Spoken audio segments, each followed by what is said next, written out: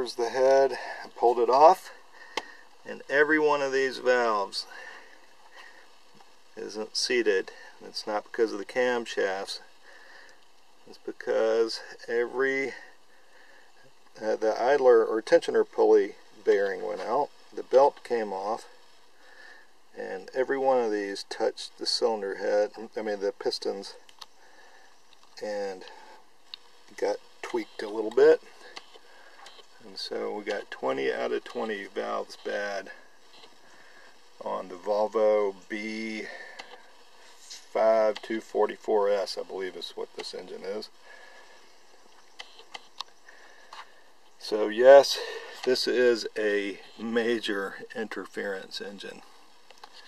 For those of you who think you can maybe get by with just a new belt and a pulley. Wrong. I tried it. Wishful thinking.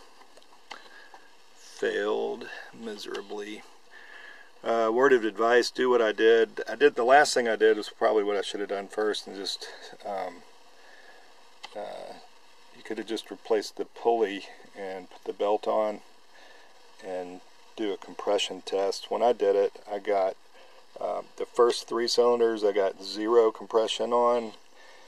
I began to question my fitting, wondered if it was leaking a little bit, so I took the compression tester and I put it on my lawnmower, and I got pressure right away. So I stopped because I figured if 3 out of 3 are bad, then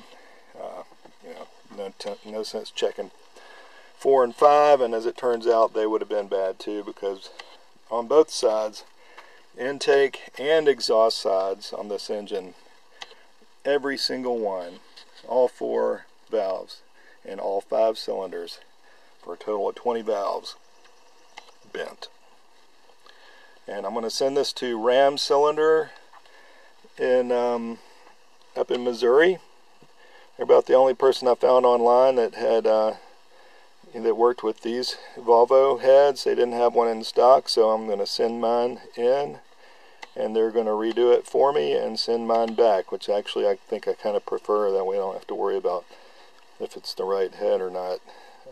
So maybe I'll post something later and you can see if it was worth it or not. Thanks.